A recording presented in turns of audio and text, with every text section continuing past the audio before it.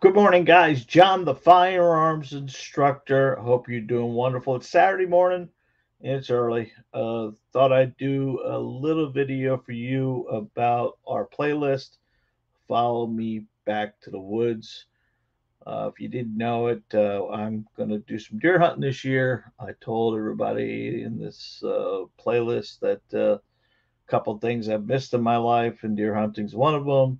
Now that I've got a full staff here at the store and I've got the blessings of my wife, I'm going to go back to the woods. And I applied for a couple permits and I received them. So I am starting all over from scratch. I've been shooting my bow. I'm losing a little bit of weight. I've been doing some e-scouting, and I wanted to kind of show you my journey basically. And couple places I received. Now, there's no way for me to hide the one, but because I'm about to show you the map. But a lot of the guys are pretty secretive when it comes to this. But years ago, when we were doing this, we had topographical maps, and cell phones were okay, but we didn't have the GPS like we have now and everything else like that. So, I can tell you that I've been to this place. I've hunted it. I've seen. I know. I've had boots on the ground, um, but I didn't know exactly the whole thing and the distances and stuff like that. So I pulled up an app called uh, huntwise.com. Now, I'm not sponsored by them. I just found that app. There are multiple out there, guys. There's a ton of them. I would tell you that they all look different. I have Hunt Stand app, and I have this um, Huntwise stand, app, and both of them are on my iPhone, and they both have good and bad things about them. But I'm just using it more for the topographical aerial views of the area. So I want to kind of show you what I'm looking for this year in areas that I think. So let me go over to the map real quick for you and kind of go full screen and kind of give you an idea of. All right, so this is the areas where I find a little bit of interesting stuff to look at. And if you kind of look when you go in and out of this, it kind of gives us the whole ability to look through the whole area. Now, this is the main grade at Avon Park Bombing Range. Now, the only reason why I'm telling you is because when I scan into some of this stuff, you're going to see it. So there's no reason to hide it. I can't hide it. So it's not my map. But I wanted to show you right here. This is kind of cool. These are little areas that funnel in, and a funnel's a good area because what it tends to happen is deer are going to travel where they feel secure and they feel like they have ability to have easy travel. They don't go uphill as much as they can. We're Florida-based deer are designed to, like a cow basically. They eat, they sleep, they shit, and they mate. Those are the things they do. And they're predators in every area, and they have to watch for predators. So mostly the deer travel in areas that are got good cover, but then again, they can see as well. They're just like anybody else. They have to see where they're at. And majority of the time, when hunting season comes in, they become a little bit more pressure of what's out there. They kind of know from season to season. Mom teaches the baby, baby teaches their babies, on and on and on. So what we're looking for is we're looking for these pinch points, these tight grooves, these areas that give us stability. Now, if you check out this area, let me get this mouse here real quick and kind of show you. Look at this area right here. This is maybe a football field or less all the way around. And look how it curves in here and curves out there. Edges and points are where deer love to go. So we're going to walk all this area and kind of give you a view of it. And if you kind of look, this is a good area right here. We have green and we have this gray area here. This gray basically is cypress heads. So this area is going to be a little wet and swampy, but look out here.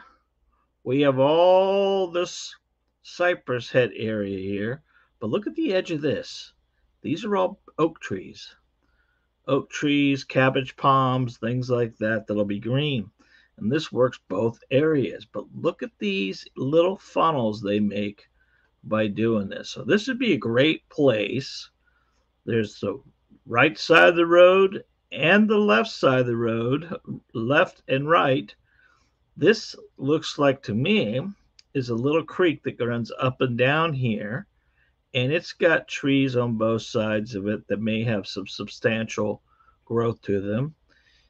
This side here ends into this little area here, which if we scan in a little bit closer, look what that is. That's planted pines. And the planted pines have these taller trees up here. And you know what animal likes planted pines is the does. So these are great areas to start using your feet and walking on to visualize something. And I've marked a few of these spots already.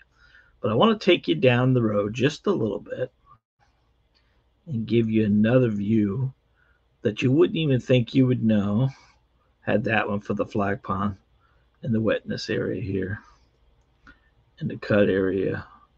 But check this out. As we get further down the road, we are going to get to an area that has a strip, full growth, planted pines. But what I want to show you in the planted pines is these areas like this. Look at this right here. And we marked that one there for us. Look at that area there, what's got openings.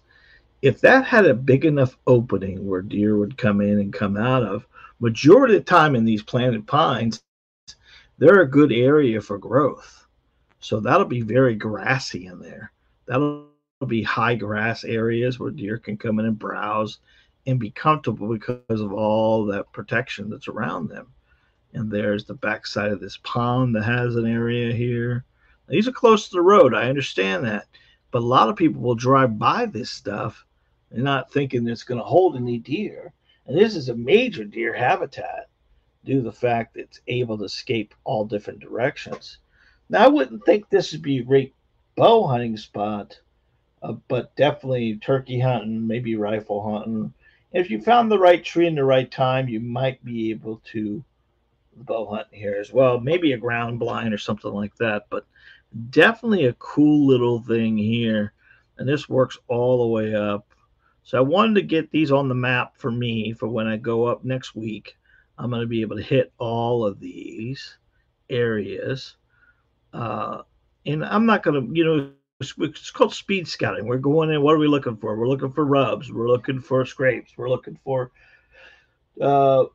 prints. We're looking for deer itself. We're looking for the idea of deer being hid, maybe beds, deer beds. And I'll show you all this stuff on camera while I'm at the range. But while I'm there, I'll kind of do a couple videos and show you what I'm looking for.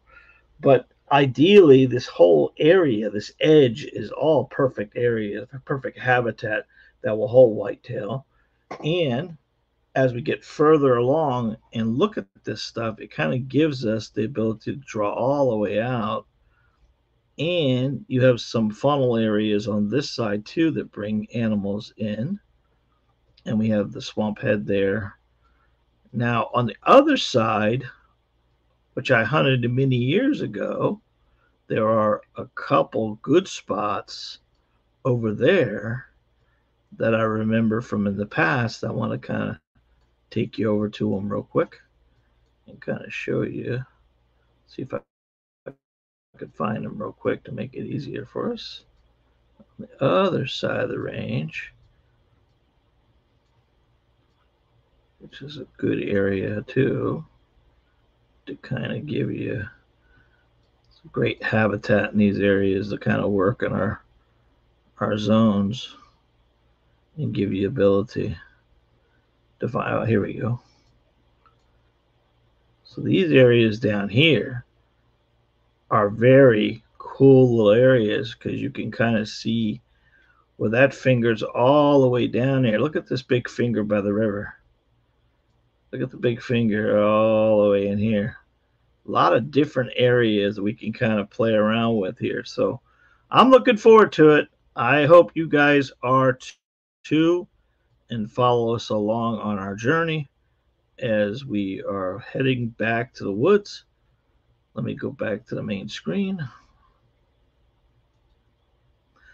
Well, guys, I thought I'd share that with you. I know I didn't find it. It's not something I invented or anything else like that.